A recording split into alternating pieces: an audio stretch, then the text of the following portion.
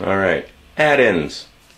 I've been exposed to quite a few young teenagers, 13, 14 years old, 12, 13, 14, 15 even, 16 even, who can't tell you what 6 needs to be 10 off the top of their heads quickly and easily without fooling around with their fingers.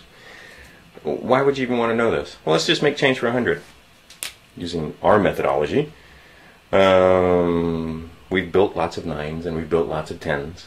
So this is going to be easy, and I'm just going to shoot from the hip here. It's always better to have a third person, or a second person, as the case may be, besides yourself, who can't talk to me. 37, 95, there's a good number out of the store. Or how about 62, 41? Well, here's what we're going to do. I'm going to do it completely different than the way they teach you in school. Make a 9. Make a 9. Make a 9. Oh, it's already a 9. Make a 10. Done. None of this borrowing, right? We just made 9, 9, 9, 10. 9, 9, 9, 10. So if you know your addends, then this one's very easy too. And as you practice, you'll be able to do these as fast as I can write them down. And the kids always go, wow, that's so easy. Why don't they teach us this in school? Fair question. And one I don't have an answer for. So 37, 59. Made a 9, made a 9, made a 9, made a 10. Not going left to right, going right to left, the way we read, and I can look at that and say, oh, 3759. Try it. This is why we build addends. Well, one of the reasons why we build addends. Let's try another pair.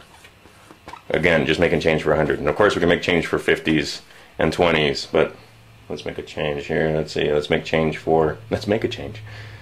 How about 47? There's only so many of them, and you can only do 29, 08.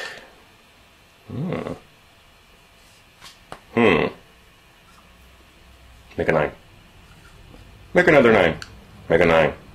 Oops. There you go. Make a 9. 52, 32. Done. Make a 9. Oh, it's already a 9. Oh, gee. How hard are these? Not hard at all. Correct. All right.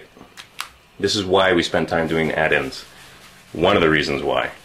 Because when we do subtraction, we can do other kind of subtraction also. But then let's do, how about the 9s table?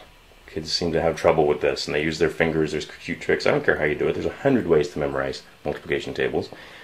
Let's take just 1, 2, 3, 4, and we're talking about 9s. Well, obviously 1 9. There's 2 9s. That's 18. There's 3 9s, etc. Okay. Well, let's see. 1 9. That's easy. Just 9. 2 9s. 1 less than 2. 2 needs a 10. What does it need to be 10? 8. I'm talking about 9s. That's all we're doing. Not pretty, I know. Speed is what we need. 1 less than 3. 2. 3 needs a 7 to be 10. Oh, geez, this is easy. 9. No. 1 less than 4 is 3. 4 needs a 6. Done! How is it possible that this could bring children to tears? I hate my 9s times table, I can't do it. Well, at Crouton Ramon's House of Math, we make it simple and easy. 7 9s.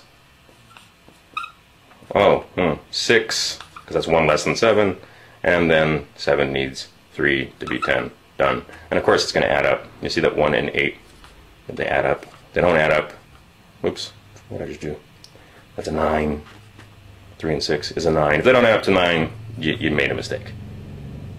Okay, very simple, very easy. Just a couple of the reasons why we need to know our addends. And we've got free software to help you practice building 9s and 10s. Free! It's free! Go to the website and find out more. CroutonRamonsHouseOfMath.com.